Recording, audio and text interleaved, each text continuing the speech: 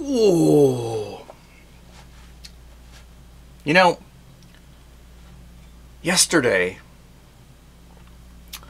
I was in my kitchen and I was cooking some ribs, and I heard this really sort of deep rumbling sound coming from outside, and it was like scared me. Like I didn't know what it was. I don't remember hearing this for a long time. I mean, it kind of triggered a bit of a memory, but I wasn't quite sure what it was. So I went to the door, the front door, and I opened it up and looked out, and I saw this big flash in the sky, you know, and it kind of scared me a bit. 'Cause I'm trying to remember when the last time I saw that was. And then water started to fall, like a shower, like from the sky. And then I put two and two together. I thought, wait a minute, that flash in the sky causes the thunder, and it's doing that because there's rain. And it all came back to me. It's like, oh my God, this is a thunderstorm. I haven't seen one of these in like 5 years. So it rained for like 10 minutes, and it's like, oh well, is that all we get? The grass is all dead around here. It's crazy. But there's droughts all over the place. Anyway, happy homebrew weekday, guys. There's been some talk about changing the name. I still haven't decided what to do, but cheers. That head's going to die down. It's humid. Even in my house, I mean, I've got air conditioners running all over the place, and this is just not going to stick around because of the humidity. But and plus, it's a little overcarbonated, so you know, it needs to settle in a little bit. I just kegged it yesterday, but it's a Cooper Stout, and it's actually quite enjoyable. I'm fairly impressed with this beer. It's very good, especially for just a simple you know, can, pre-hopped. Certainly a drinkable beer, absolutely drinkable.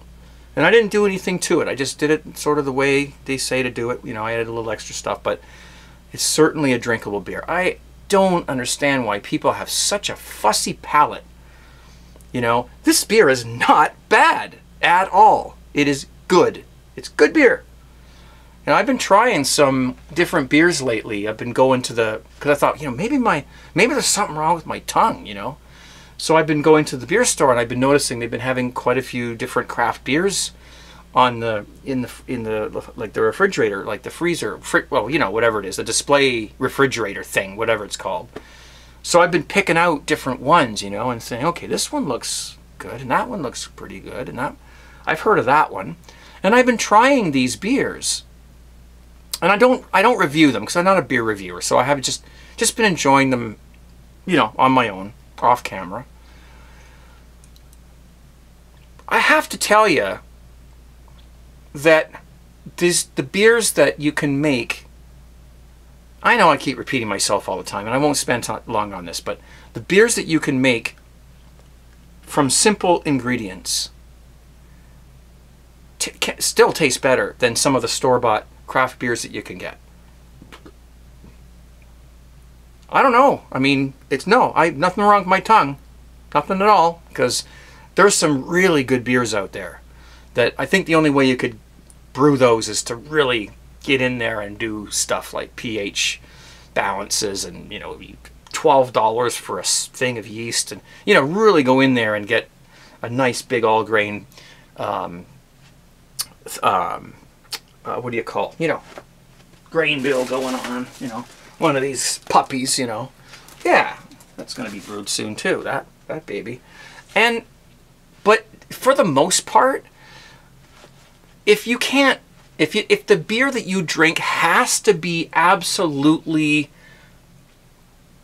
top notch all the time, I mean, beer's beer. I mean, there's shitty beer out there.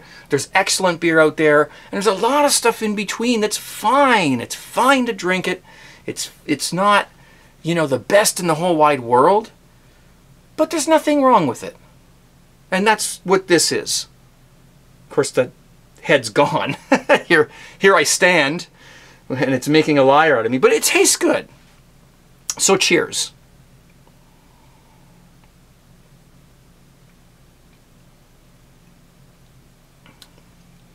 It's still very sessionable too, so that's good.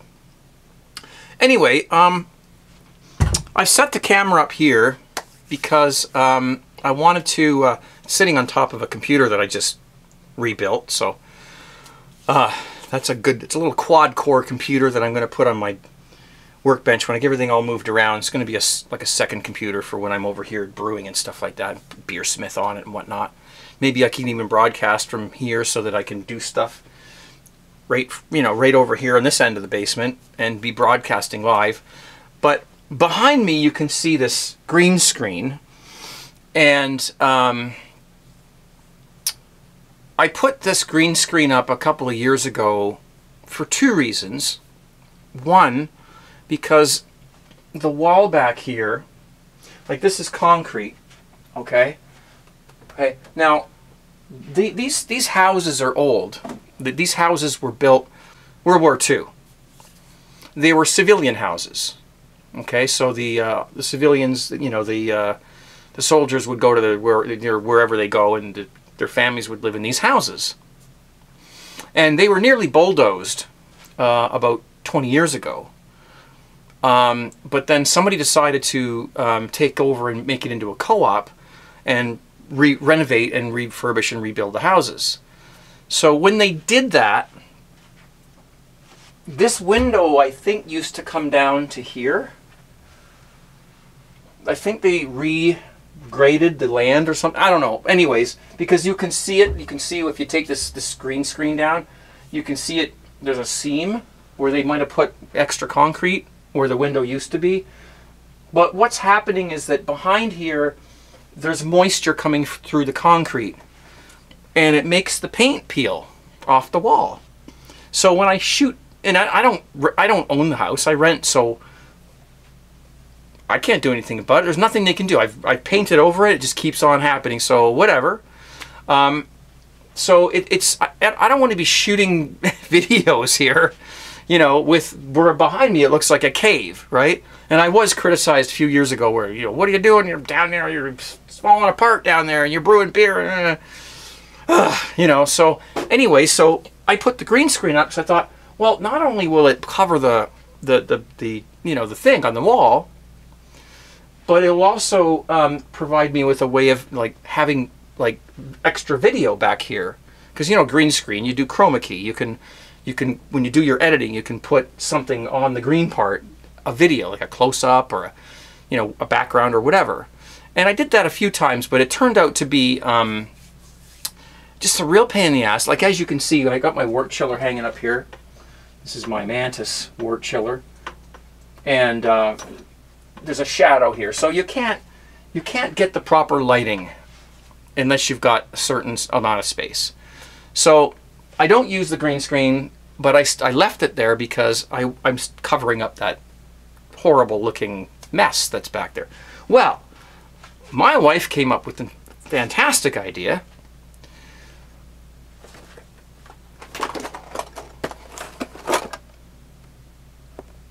Right? Now I'm not going to hang tools on it. I'm going to hang all of my brewing stuff. I got spoons. I've got, you know, stuff that's got, you know, there's a funnel hole there. See, you can hang that up, right? Right? You know, I've got all kinds of stuff, and there's all kinds of hooks and little shelves and things you can put up there. So it's a little pegboard. So that's what we're going to do. I was supposed to have it done by now, but it's been so hot around here and so humid that, you know, we just didn't feel like going anywhere today to get the board. I got this is the stuff, like the hooks and shit, but I still have to buy the board. So we're gonna get that, hopefully have that up by next week. There's, you know, I've got stuff just hanging around here, you know, just hanging off stuff, bumping my head on things and getting, you know, get up there, hurry up. Anyway, so that's what's going on there. So looking forward to that. I was disappointed today when we didn't go out and get those, but it was so hot. I mean, it's been like really hot over here where I live lately, like Celsius, 32 degrees. So what's 30, 60, 90, close to 100 degrees Fahrenheit. And then there's humidity on top of that. And it was like so humid yesterday that, like, we have air conditioning in the house. The outside of the windows were steamed up. The outside, not the inside. That's how humid it was outside. Oh my. Anyway, so I'm looking forward to that. Now, the last thing I want to, this is a bit of a subject, and I want to discuss this a little bit. Sorry, I got not enough sleep last night, so my eyes water, and my eyes water, they sting on the sides, and I get allergies or something, I don't know. This will fix it.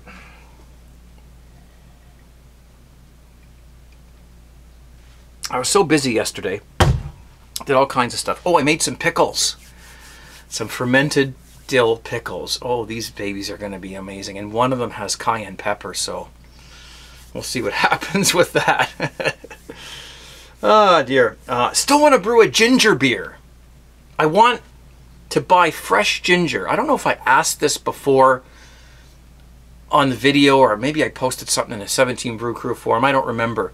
But 5 gallons of, let's say, you know, Pilsner kind of style beer. How much ginger? Fresh ginger. How much would you guys put in? I want it to have a bite. I don't want it to kill me when I'm drinking it, but I want it to have a nice ginger beer bite.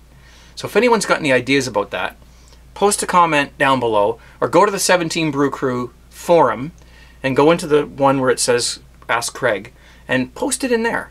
And that way everybody can read it, and it's, I mean, either way, either or.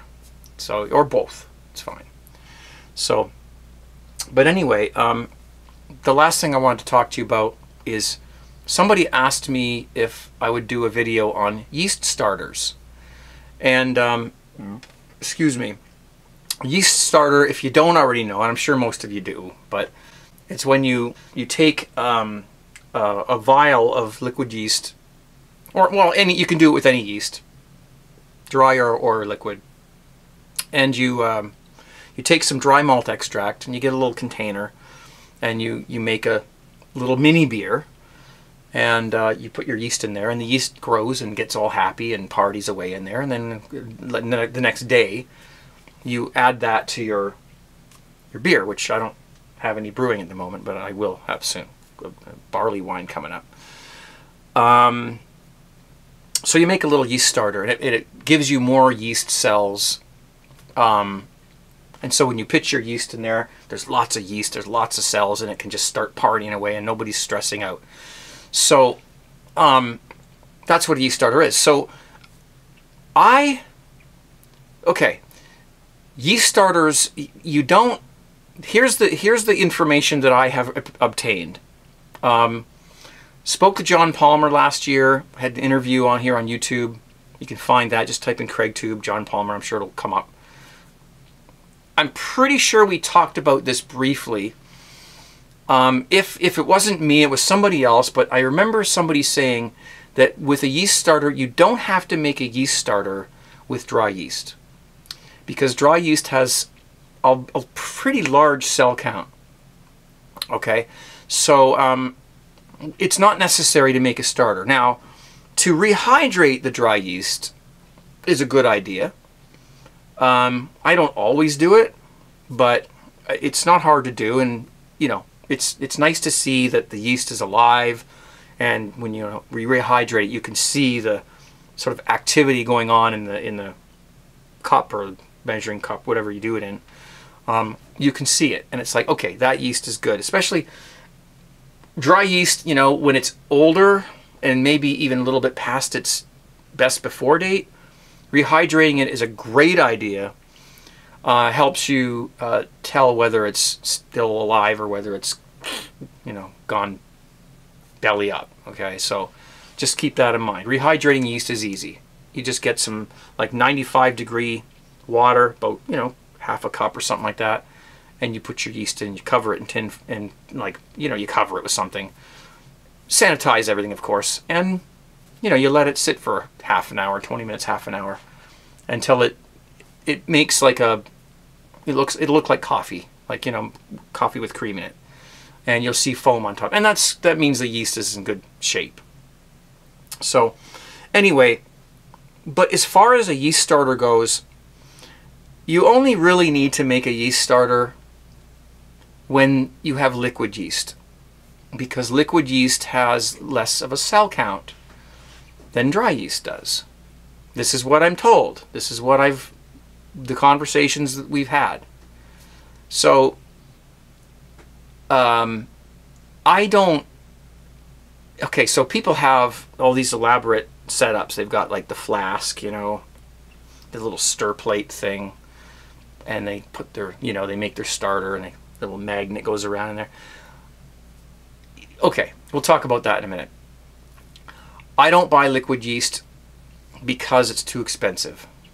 Sorry, I brew to save money, and liquid yeast, you know, there's so much variety. Like if you're looking for a specific strain to make a specific beer, like, you know, some Belgian thing or whatever, you know, then you might need a certain type of yeast, because yeast does, you know, make a big difference in the way the beer sort of, you know, comes out in the end.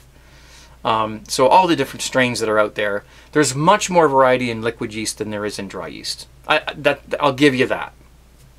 Okay, so if you're looking for making a beer that fits, you know, really tightly into a style, then you might need to go out and buy a liquid yeast.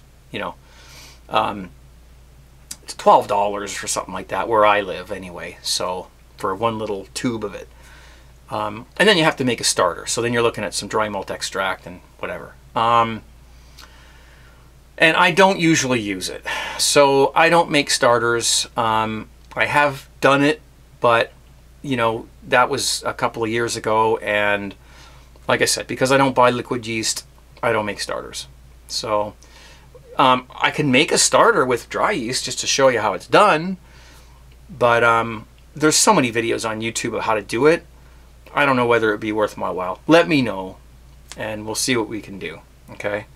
If you want me to do it, I'll do it, and then we'll dump it into something or whatever, a brew of some sort. Now, here's where the stir plate thing came to mind when I was thinking about this. I know we all like our gadgets, and certainly if, you know, if I went to the thrift store and I found a stir plate for $2, I'd buy it. Okay, but has anyone ever really done an experiment with, you know, like say a 10-gallon batch of beer, splitting it in half and doing 2 yeast starters with the same yeast, one with a stir plate and one without? Do these things really make that much of a difference? I mean, you could just walk by it once in a while and give it a little swirl. I guess it's a convenience thing, knowing that it's happening all by itself and you don't have to worry about it. But I would really be interested in finding out whether it actually makes that much of a difference. I'd love to know. And I'd love to know if anyone's ever done an experiment. You know, they buy the stir plate, they put it all together, and it works. I mean, it goes around, it makes a little brrr, you know, and then they use their yeast and they drink their beer and they love their beer. But if they didn't have the stir plate, would the beer still taste as good? That's my question. There's a lot of areas in home brewing that, you know, get talked about and hyped over in forums and on YouTube. And I think there's a lot of areas where people really need to maybe say to themselves, is this just a lot of, you know, hype, or is it really important to do certain things. Like for instance, I did an experiment, I guess it was last year, where, what was it now? I took, yeah, okay. So I had two things of beer like this. This is probably dusty, but anyway.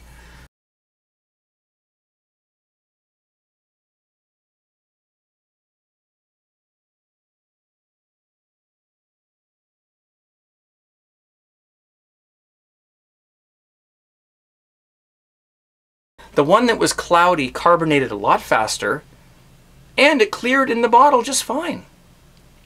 The one that was clear was still flat after like 3 weeks in the bottle. And exact same priming sugar and everything. So anyway, experiments like that, I mean, you really have to do it yourself. So people who, you know, they brew their beer in a fermenter for, you know, 2 weeks or 10 days or whatever, then they rack it into a carboy and they let it sit for, you know, and get nice and clear. But then when they bottle it, where's all the yeast? It's all sitting on the bottom of the carboy. It's great if you're kegging, because if you keg your beer, you don't need the yeast. You just, you know, you keg clear beer, carbonate it up, boom, you're, you know, Bob's your uncle, right? So, but there's a lot of, I don't know, I think there's a lot of myths. And I did ask John Palmer at the end of our interview for any myths that he thought were going around in the brewing community. And so, you know, again, that video is on my channel. Just type in John Palmer, you know, whatever, and you'll see it. I think we spent about an hour talking, but if you want to jump to the end and just see that part of it where he talked about some of the myths, there are a lot. And the stir plate thing, I don't know. I mean, I don't want to insult anybody or anything like that. If you've got a stir plate and you're proud of it, maybe it's got like a blue LED in there and everything, great. You know, it's certainly a help. If you've done an experiment with one with and one without stir plate, I'd love to hear if there was a difference in the taste of the beer. You know, it's like I have this turntable. Okay, this is off topic, and I'm gonna take a swig, and this is the end of the video. So, before I sign off and talk about shirts and stuff.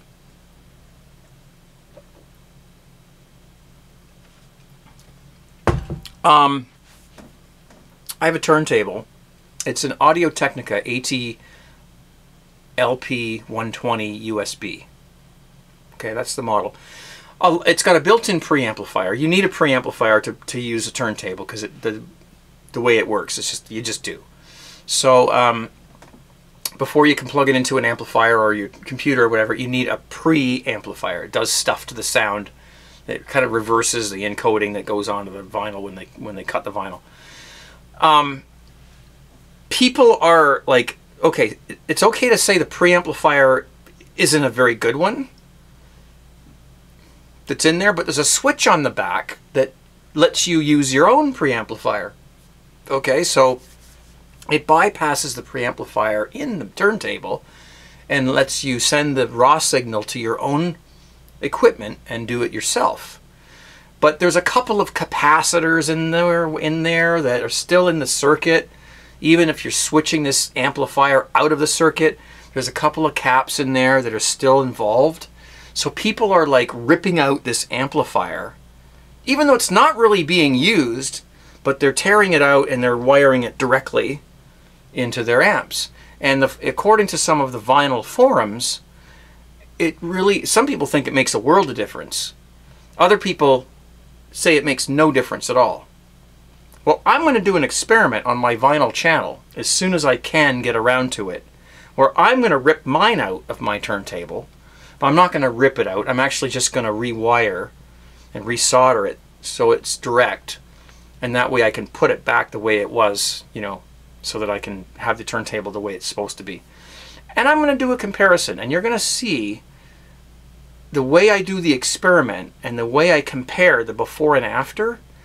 You will know absolutely, without the shadow of a doubt, if there's any difference. Because the way I'm going to reverse the phase and do a cancellation test, and I'll explain all this in the video on my vinyl channel. It's Vinyl TV on YouTube. I'll put the link down below, as usual. And I can't wait to see if all this hype about tearing this preamplifier and butchering your turntable is actually going to make it sound better. And I listen, if I'm wrong, hey, that's the information that we get. And if I'm right in saying that I don't think it's going to make any difference, that's the information that we get too. So it's interesting to be able to do your own experiments. And before you are, you know, hell-bent on a particular procedure or a particular gadget, I think you should really, well, you can either just take the easy route and believe what everybody says, or you can do your own experiments and find out the truth. And then you can make a video or post it online and be part of the information that's out here on the brewing community. That's what I hope to do with this turntable thing. As far as the starter plate thing, I'm probably not going to do it because I don't have a stir plate, so I'm not going to try to do that. But somebody should. Somebody should do that. Make a 10-gallon batch, split it in half, stir plate, no stir plate, same yeast. Tell us what you think. Do a blind test. Get your wife to swap the things around and see if there's any difference. I would love to see that.